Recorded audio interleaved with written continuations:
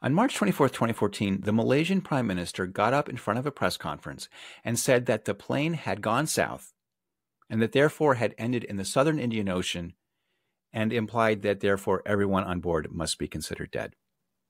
There was no physical evidence for this. The Prime Minister's statement was based entirely on a novel mathematical analysis of unprecedented radio signals that had been sent from the plane.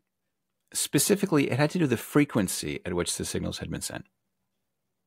The response was an uproar. Many of the relatives of the people on board the plane were outraged that their loved ones could be declared dead on the basis of math alone. In today's episode, we're going to talk about what that math was and how the officials had reached their conclusion.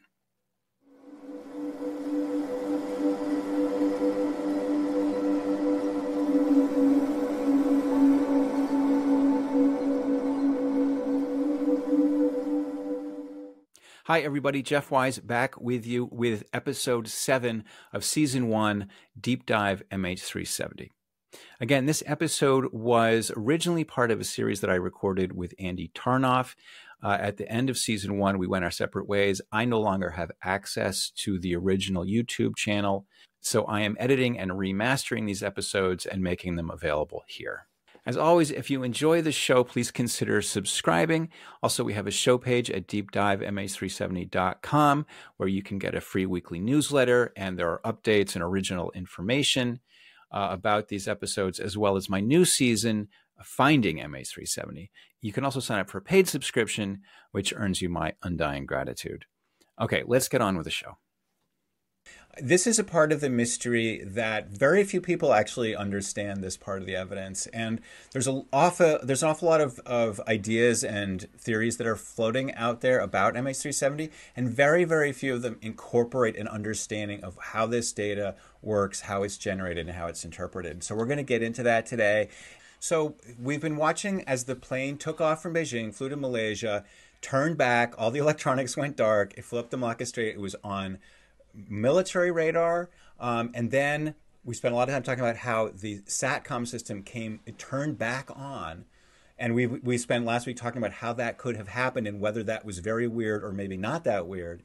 And so now we're at a point where, and then we also have talked about what some of this metadata means. We talked about half of the metadata, what's called the burst timing offset, and we explained how that gave a sense of these ping rings, and that from that scientists derived a sense of the roots. So now we're going to talk about the second set, which is called burst frequency offset, or BFO. Okay, so you'll recall on March 15th, 2014, the Malaysian Prime Minister held a press conference, and he announced that Inmarsat, the British-based satellite company, had collected data, and the plane had flown on for 6 more hours after it had disappeared from radar. And the Inmarsat satellite scientists had already analyzed the first set of data, the BTO, to determine that it went north or south, and then he gave this press conference on March 24th that said they had devised a new mathematical technique to determine that the plane had gone south. Let's play that. This is a remote location, far from any possible landing sites. It is therefore with deep sadness and regret that I must inform you that according to this new data, flight MH370 ended in the southern Indian Ocean. So to recap, they had already figured out that the plane went either north or south, but they didn't know which. The first set of metadata gave them a very specific route, but it also gave the mirror image of that route, and they didn't know which one was correct. Now, with this new set of data, BFO, it said, okay, this allows us through some mathematics that must have been very hairy because it took them weeks, but they've managed to crack this mathematical nut, and now we know that it went south. So they've announced that the plane definitely went south, which means it went into the ocean, therefore everyone is dead, which is quite a thing to lay on the family members, and they kind of went, they freaked out. And who blames them? And it was horrible.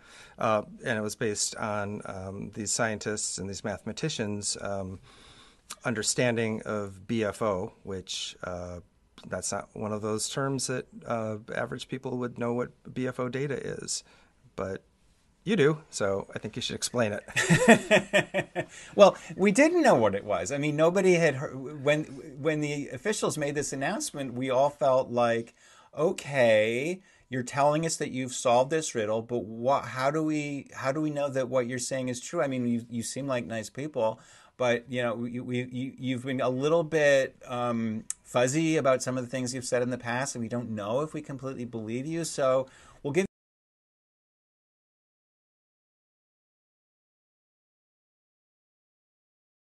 Finally released the data. They finally gave some clues about their explanation, and finally, people working together on the internet. This is a story I've told before, but people had various expertises that they brought together, and they shared on various forums and websites. And one of them was my personal website, jeffwise.net, and also through emails with one another. And basically, they pieced together a sense of what was going on with this data. Now, until that happened, I myself, I have to confess, I really thought that the plane most likely went north. And just pretty much for one reason, which is that we've already been talking about how the way that this plane behaved suggested that somebody had taken it who is sophisticated and that they knew how to fly a plane, for one thing. They also knew about communications. They knew where the boundaries of airspace was. And all of these things, it sounded like somebody who really knew a lot about planes and flying and satellite communications and so forth.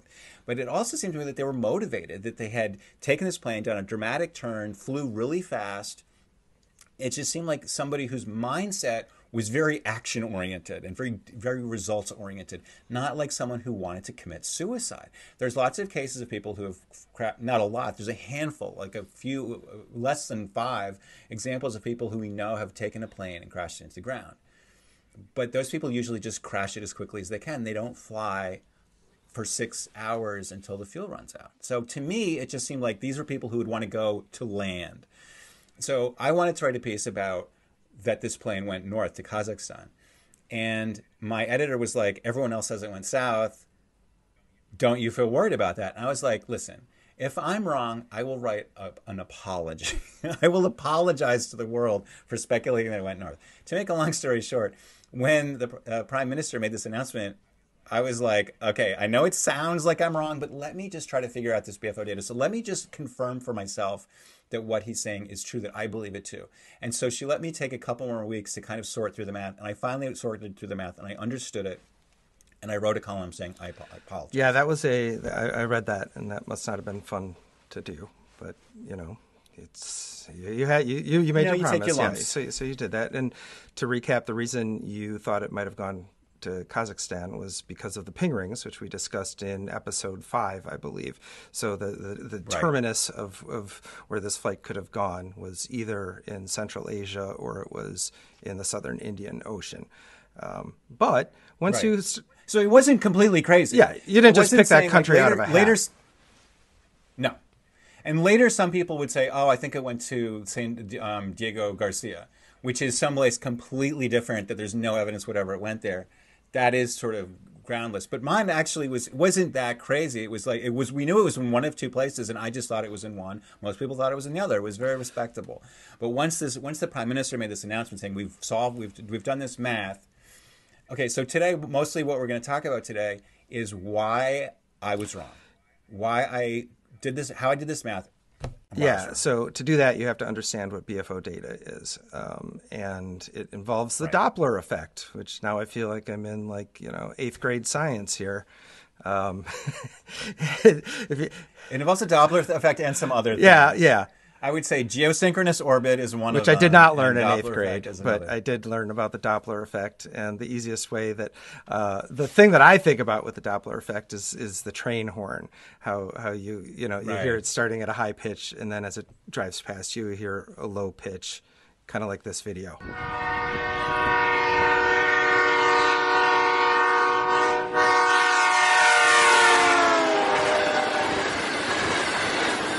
So what we saw there was the Doppler effect in action.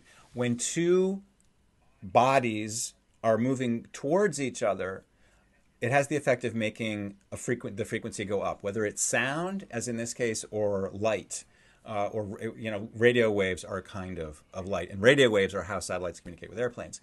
And so the reason the Doppler effect matters in this case is because when satellite engineers designed this system, they were allocated a frequency band with which they were allowed to communicate with their users on the ground. So imagine you're up 23,000 miles above the Earth. This is the geometry at which, if you orbit the Earth at this altitude, your speed will match the rotation of the Earth. So it's very handy if you want to be a communication satellite. You can basically just park yourself over a certain spot, and everyone knows you're there. And anyone who wants to talk to Inmarsat can just point their antenna at you, and there you are. And it's very handy. You're like it's like a sky hook. You're just this point in the sky.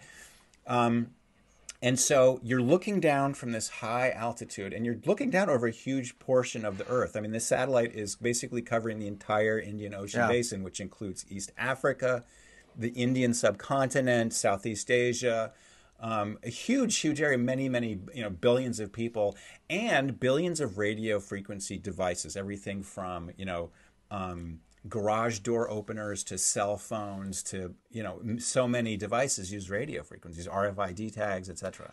Yeah, the radio frequency spectrum, that's a separate conversation for a different day, but that's why cell phones spend billions of dollars to buy their little piece, or cell phone companies buy their little piece of the frequency.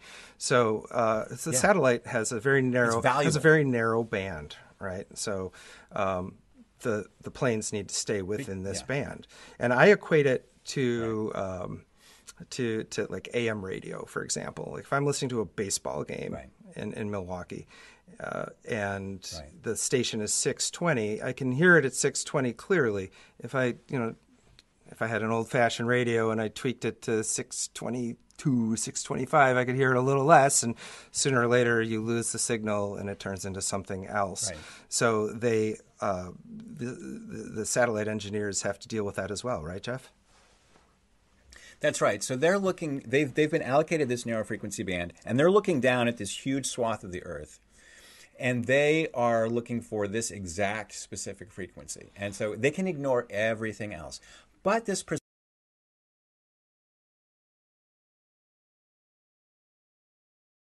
an effect. But these planes are moving towards and away as they move around, as they go about their daily business. They're moving to and from, and that relative velocity is going to change the frequency that the satellite antenna is going to receive that signal at. So say it's 620. You may use the example of 620. Right. So say they're looking for 620, and the plane is broadcasting at 620, but because the plane is moving towards the satellite, that 620 becomes 624. Say. Now it's the wrong frequency. Right. So it would make it more difficult to keep an eye on it because it's not where it's supposed to be. But they have accomplished a technology for dealing with this. Yeah, they did a kind of clever thing. It's not super clever, but I think it's pretty clever. Its name is that's It's all right. You're right. It's clever, but it has a name that's a mouthful, so it sounds a little intimidating. It's called Doppler precompensation, and what this means is that if the plane knows that it's moving, it knows where the satellite is, and it knows that because it's moving, it's going to send a signal that's going to be received at the wrong frequency. And so if I send it at 620 and it arrives at 624, that's a problem. So, what if I send it at 616, and by the time it gets to the satellite, it's now been bumped up to 620, and voila, the problem is gone. The satellite's getting the signal at the frequency it likes. Doppler precompensation. Okay. I mean, does that make sense? That's not even that complicated. It actually makes a ton of sense to me. The plane itself is adjusting. I don't know. It feels like a CB, like adjusting the squelch or something like that. Where, okay, maybe I'm not. Okay, I'm not a CB guy, but so squelch might be the wrong word. Sorry, but it's like you're adjusting something so it falls within the accepted parameters, and therefore you get it at the signal at the frequency that you're supposed to. So, exactly. I frankly think you have an even cooler analogy that you wrote about. Okay. I just love this story so much. Because it's kind of funny. And it's the foghorn and the drunken brother-in-law who steals your boat story. And I feel like we would be remiss, because we're not in a hurry here, if you didn't tell this story to explain speed versus velocity versus Doppler versus... Could you please tell the story? I love it. So I was trying to find an analogy that might feel more relatable to people, and I don't know if this is relatable or not. But I was saying, like, imagine that you have this lake house, and you have a drunken brother-in-law, and he steals your boat, your motorboat, and he's zooming around in the lake, and that's frustrating to you because you really want to know where your expensive, beloved boat is. And he's zooming around, and he's so drunk that he's sort of blasting a foghorn as he's driving around. And you shout, "You jerk, you stole my boat." And every time you yell at him, he honks back in return. Now, imagine that you know how quickly it takes him to respond. You can, just from the speed of sound and how long it takes, you can figure out how far away he is from you. That's the BTO part. That make sense? Yeah, it totally did.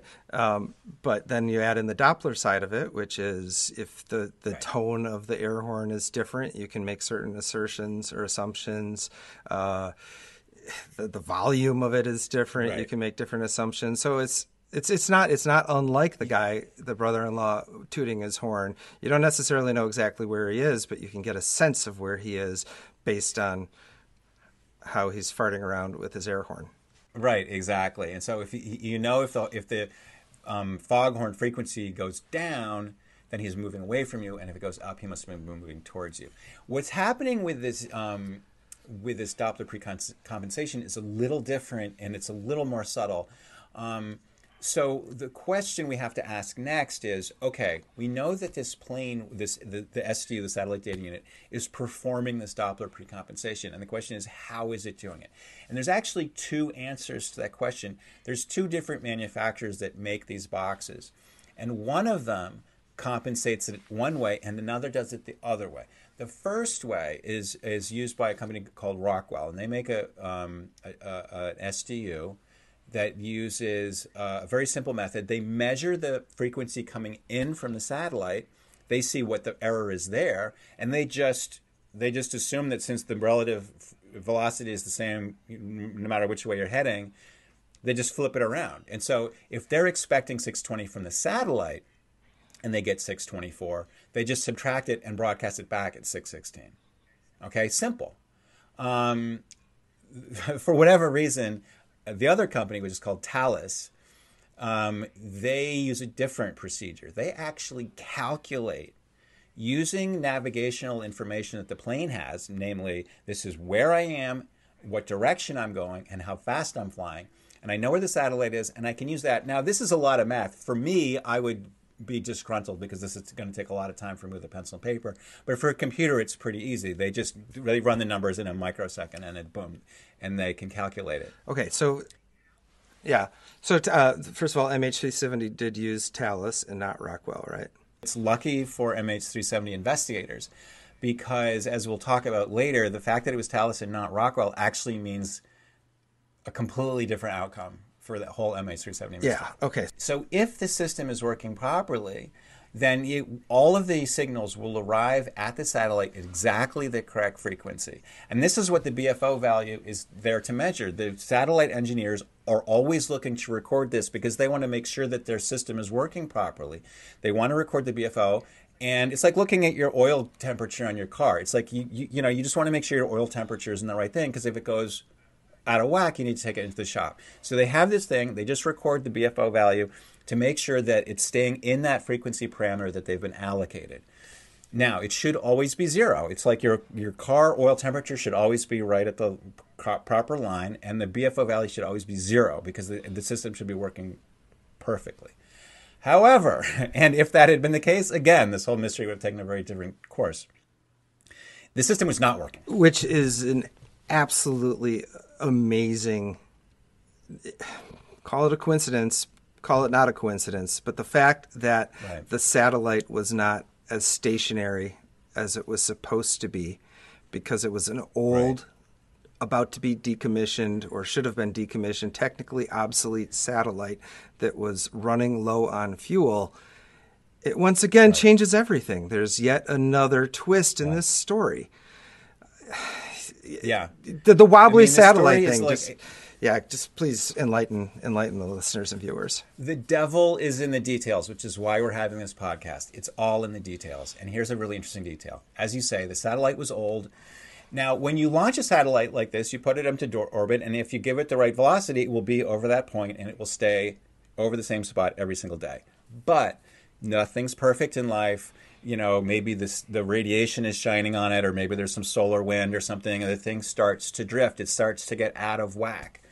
And so what you do is you have a bit of fuel on board called hydrazine, and it basically lets you shoot little jets of correcting rocket exhaust so that you can push yourself back to where you need to be. Now, these things can only carry so much hydrazine, and eventually you start to run out, and then you start to wobble. You start to make a kind of figure eight pattern up and down above the equator, and you go higher and higher and faster until the whole thing becomes useless, and then it has to be decommissioned entirely. This thing was not yet decommissioned. Before you go on, can I just ask you how the hell you know about how satellites fuel? I mean, how much time in your life have you... Nobody knew it. I mean, I didn't know any of this except until MH370 happened. We were like, what are they talking about when they say that the BFO value tells them that it went south? And all the things I'm telling you today are things that we, collectively, the independent group and other independent investigators on the internet, managed to kind of scour and find the data and find the explanation. And there are people out there who's every morning they wake up and they put on their pants and they go to manage a fleet of communication satellites. It's normal for them. It's super weird and arcane to us, but for somebody, every weird arcane thing we talk about in this podcast, for somebody, that's a normal day in the office. Are you and your former friends at the independent group the only people who know about the wobbly satellite, or was that acknowledged by Inmarsat, by Malaysia, or was that just brushed under the rug? It's been acknowledged. You just have to go read the papers. I mean, they've published papers about it. The explanation is all out there. It's just that not everybody has the time or the inclination to go dive that deep into it. Okay. Here we are. Okay, so let's keep going. Here we are. Where were we? Okay, so the satellite's not stationary, and it's causing a velocity error of around 20 miles per hour, right, which is causing the BFO data not to be zero. What does that mean? Right. What it means is that the system isn't working as intended. And because it's not working as intended, there's actually a bit of navigational signal, you could say, that has kind of leaked into this metadata that's not supposed to have any navigational information in it. And this is why. Now, this is probably like the depths. So we're in our little submarine and we're at the bottom. Pay attention, everyone. Okay, drink your coffee, people. The system on board MH370 that was making all of its calculations on what frequency it should transmit at assumed that the satellite was stationary. It was not. So it was not correcting for the Doppler effect fully.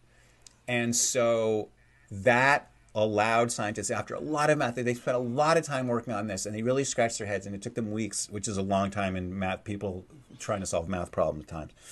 And they eventually figured out that let me give you an example. If the plane is going south and the satellite is also going south, then the difference in velocity between them is going to be less, right?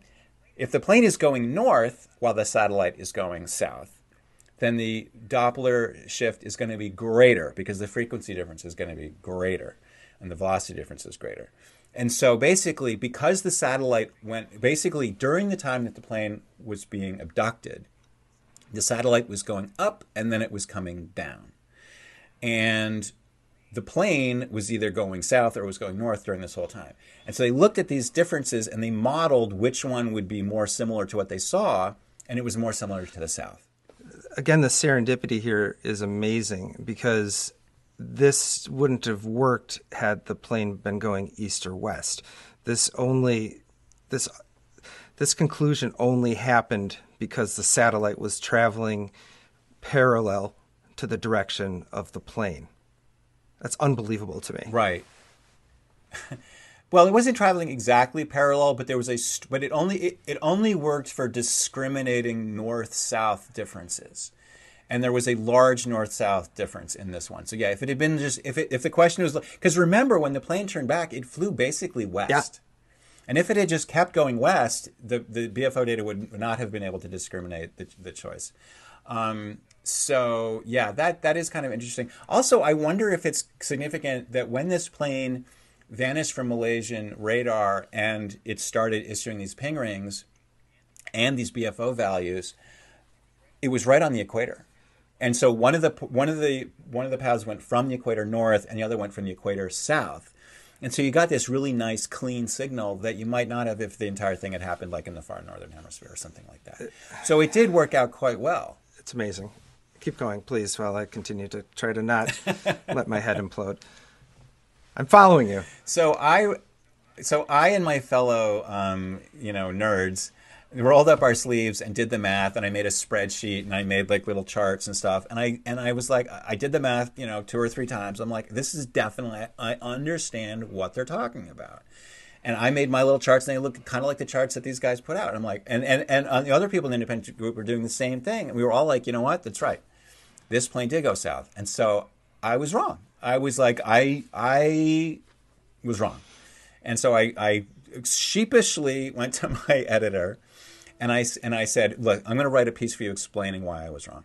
And I wrote a piece saying this is why I was wrong about the thing. And I sort of said, like, I don't feel ashamed that I'm wrong. I was working with the information that I had at the time, and now I have more information. I reviewed it, and my guess was incorrect. I made a guess and it was wrong. There it is. I said I don't feel too bad.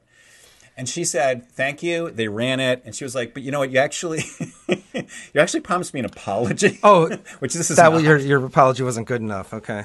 Wow. Ouch. She was like, that was more of an explanation. I wanted specifically an apology. Right. I was like, oh, really? She's like, yes. And I was like, okay. So you did it. Wonderful editor. Yeah, it sounds like it. Tori Bosch. And we're going to put up a link for this so you can see Jeff's mea culpa. The graphic that I'm showing on the screen right now is titled MH370 Burst Frequency Offset Analysis, 450 knots. I'm sorry, I'm an international communications major, so I haven't taken this kind of math in a long time. I don't expect anyone to fully be able to understand this, but if you do, here's the graph, the chart that convinced you that the plane went south. Yeah, I'll put in a link to the article too, sort of explaining the logic a little bit. It's not really that bad. I mean, it is kind of like high school level. Yeah, I wasn't very good at high school level algebra either, but but you were, so it's okay. Yeah. It was a stroke of luck in a sense that this plane was carrying an SDU that was made by Thales and not Rockwell. Yeah. Because if it was Rockwell, it would have measured the incoming signal and flipped it around and sent it back out. I mean, you would have had a BFO 0. It's only because it had this particular box, and because the satellite was wobbly, and because the plane had a strong north-south, discrimination between the two routes, that all of this came together. I can't tell you how excited everybody was. The independent group was excited. The scientists at Inmarsat, and later the Australian scientists who further developed the work, they were incredibly excited. They were like, this is like a math nerd's wet dream. Sorry, math nerds. I think you can say wet dream on a podcast. Because all the times your friends were like, dude, math sucks. Math is like, I'm never going to use math in my real life. Yeah, you win like a Nobel Prize for this. Like, dudes, we just use math. They solved the mystery. And in fact, had they, this is what they used to go look for it. And had they found the plane there. Right. Problem solved. Done. Well, I've talked to people, and I could probably dig up the audio if I look around, but I talked to them, and they were like, in our estimation, like we had solved it. The BTO value told us which route it took, and then the BFO told us which of those routes was correct, and we had a pretty tight. And we can put up on the screen the search area that they generated. There was a probability because there's a certain kind of uncertainty in the accuracy of the signals that you're getting. And there's a certain various different possible routes that you could have taken that would give you valid signals. So there's a certain kind of leeway and play in the data that doesn't tell you like exactly down to a micron level where the plane went, but it gives you a very, very specific idea of where in the Southern Ocean this plane was last heard from. And it was presumably last heard from, which we'll talk about in a future episode, but like they presume it like was in the process of running out of fuel and crashing into the ocean as it sent the last signal. So we know pretty much exactly where it was as it was crashing into the ocean, which is great. We have solved the greatest aviation mystery in Earth history, right? I think those mathematicians were probably high-fiving each other because at this point, all they would have had to do was put their $350 million in resources into searching in that giant spot or small spot, and they would have found the plane. No more podcast. Problem solved. We're done. Let's go home. But alas, there's so many reasons. There's so many reasons why we shouldn't be having this podcast right now. In a way, I mean, in many ways, I wish we weren't, Jeff, because then we wouldn't have to keep going to where we're heading with this. No, it's not that. Well, it's not that the bad things wouldn't have happened.